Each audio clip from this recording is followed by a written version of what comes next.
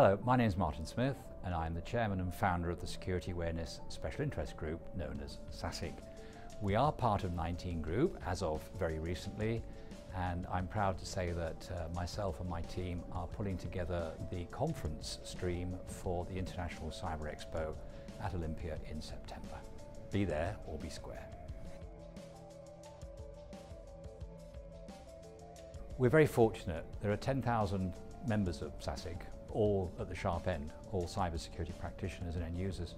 So we get a lot of feedback from them as to what the issues are that are concerning them. And it's very clear to us that they fall into a very small number of groups. The first is geopolitics, how the state of the world, the Middle East, Russia, China, and America, how geopolitics is influencing the way that organizations are being attacked and also the way that organizations should be defending themselves.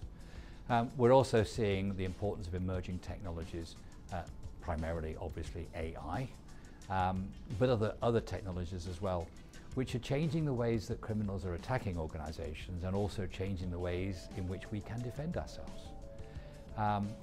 Regulation, that's affecting an awful lot of industry. Regulation and rules and regulations and laws being introduced, those we need to take into account. And finally, I'm most encouraged to see that the human factors in cybersecurity at last, after a lifetime of wanting this to happen, we're seeing the human factors coming to the fore. We need to recognize the vast majority of attacks come in at the human layer, and it doesn't matter how much technology you have in place, you need to be making sure your people are safe and secure as well. Wrap this all together into the wonderful phrase of resilience, which is much, much more than just cybersecurity. It's the whole story, including threat intelligence, all the way through to detection and recovery.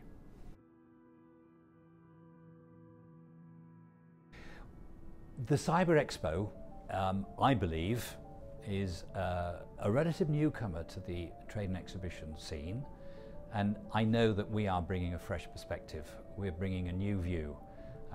We are the newcomers on the block, but we aren't part of the old cartel. And I'm very enthusiastic about the way in which we're introducing new people into the cybersecurity scene. We're very keen to encourage young people and newcomers to the industry, newcomers both on the user side and also newcomers in terms of suppliers and vendors.